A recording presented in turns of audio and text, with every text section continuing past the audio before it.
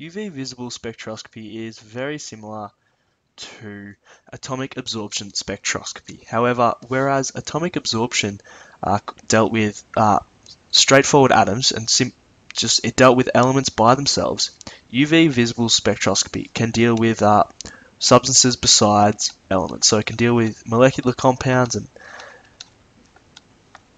other sorts of substances like that. So not just elements. Now, before we start understanding how the process works, we need to understand a little bit about how light and color work. So if we've got a simple leaf off a tree like this, obviously this leaf is green. Now, why does this leaf look green? Why are we seeing this green color on the leaf? Well, basically, what we're seeing is the green light that is reflected by the leaf. The reason we see the leaf as being green is that the leaf itself absorbs green light, absorbs all other colors of light besides green light, and reflects the green light. And so we see only the light that it reflects. The same with anything. The same with any sort of household or any item you can think of. The reason we see it as a certain color is because that is the color or the mixture of colors that is reflected by the object. The rest of the colors are absorbed, and so we see what's left over. We see the colors that aren't absorbed, in this case by the leaf. So green is not absorbed by the leaf, and that's why we can see its color. Now, UV visible spectroscopy is very similar to atomic absorption spectroscopy, as I said. However, it deals more with this idea of the color that things are and how we can analyze that more technically.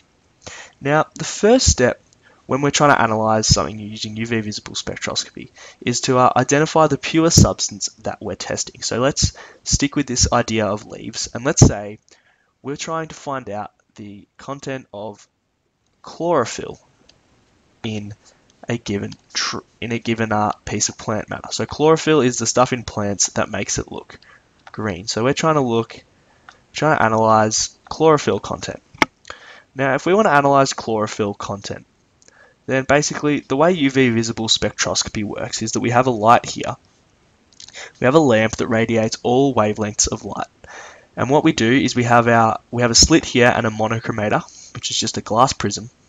And what we do is we use the slit and the monochromator to basically select one wavelength of light. So once we pass this light that contains all frequencies of light, we select one wavelength and we pass that one wavelength through a solution of our sample cell. So this is our cell containing our sample solution. So we've got our sample cell here, we've got a monochromator,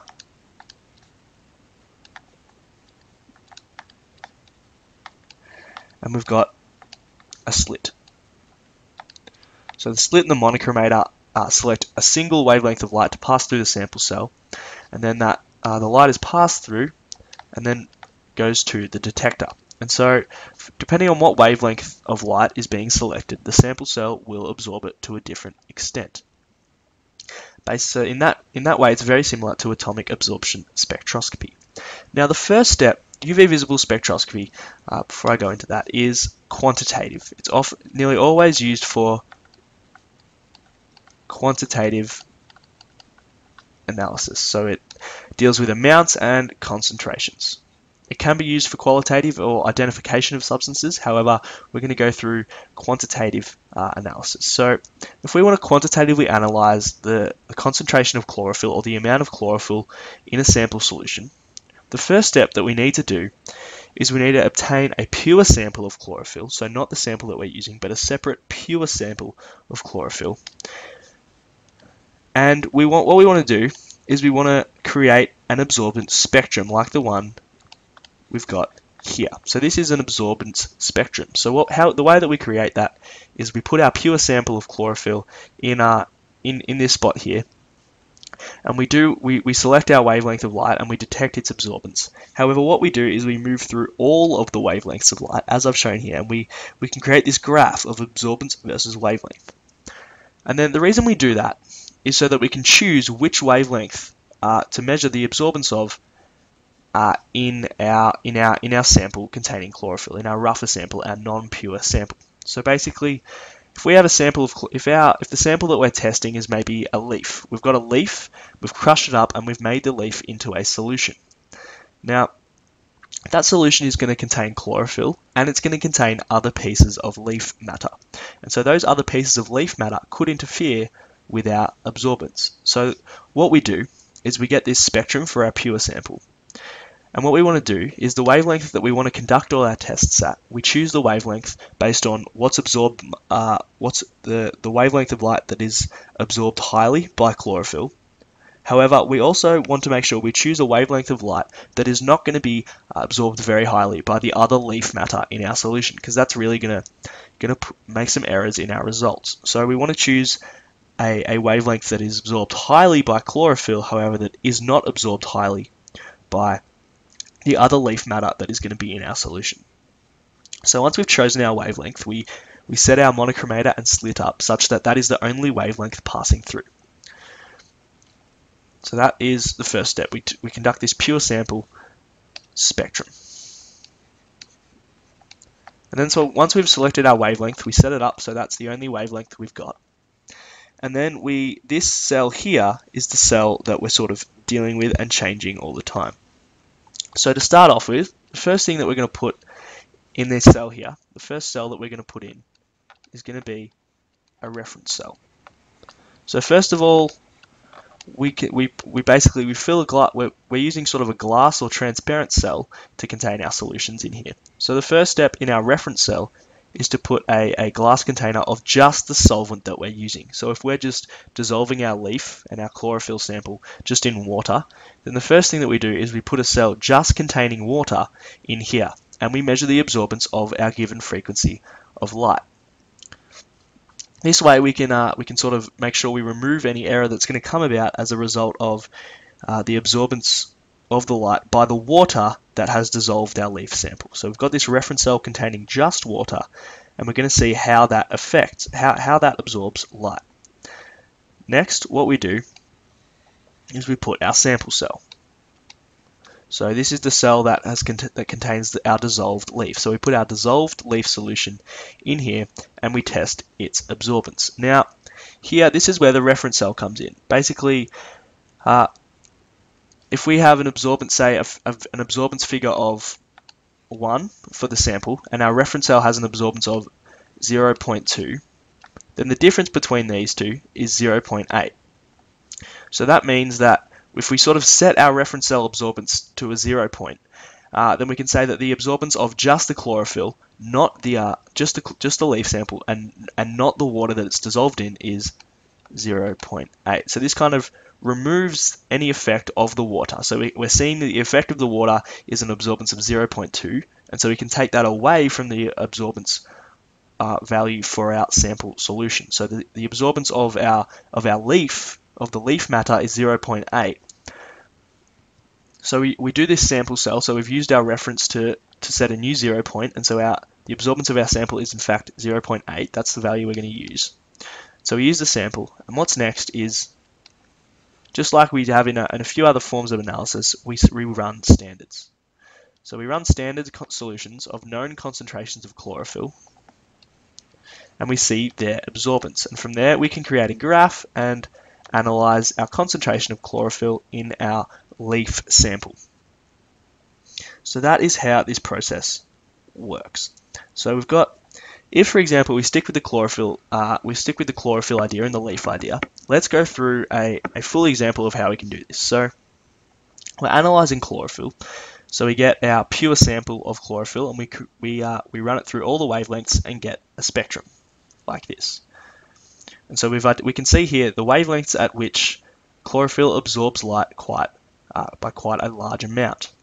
Now we look down here, this is the absorbance spectrum for the rest of the leaf matter that is in our leaf. So here we've only done the pure sample of chlorophyll. Here, this is the other leaf matter that is contained in the leaf. So we can see here that there's a big peak in the pure spectrum for chlorophyll here.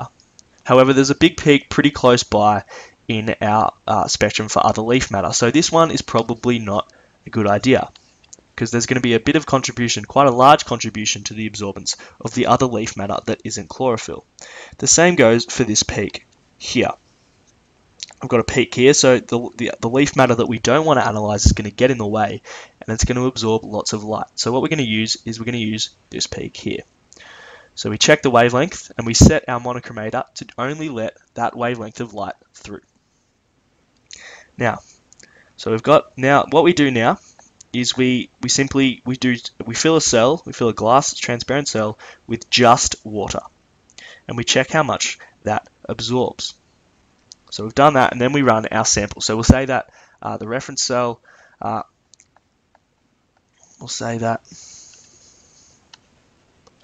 reference cell had an absorbance of 0.2,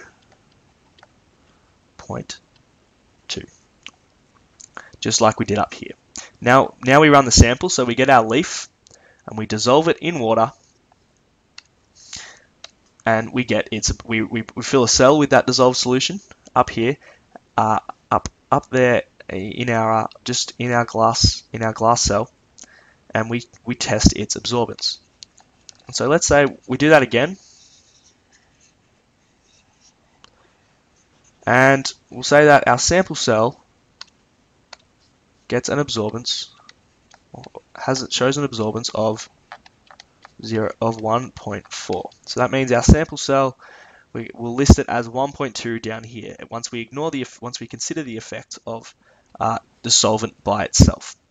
So we've got our absorbance for our sample cell, and now we use a set of standard solutions, which we've shown the results of here. So the concentrations are in parts per million. So if we've got 2 parts per million, we get an absorbance of 0.48, and these have all had the effect of the solvent considered. So this might have come out as 0.68, but we've adjusted it to 0.48 because of the reference cell. So these are all already adjusted.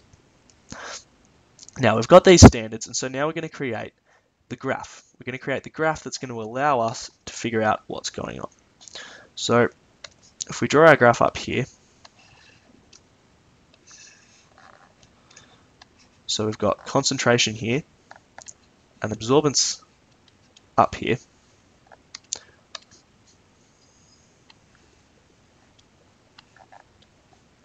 And what we're going to do, we're going to plot these 3 sample or standard solution data points on our graph. So if we draw this to scale, we have 1, 2, 3, 4, 5, 6. We'll say that is 0.5, 1, and 1.5. Now if we plot these 3 data points, we've got 2 and 0.48, so that's going to be there. We've got 4.5 and 1.08. So we're forming a straight line here, and we've got 6.0 and 1.44. So those are our data points. Now if we rule a line through those data points, so we're getting a ruler out, but it's a bit of a rough linear graph. Just go over our data points. And so that's the graph that we have. This is our relationship between absorbance and concentration for our given apparatus and our given substance, in this case chlorophyll. So what we do now, we check to see the concentration of our sample. So we've got 1.2 here. So we are 1.2, sorry, up here. So if we run it across,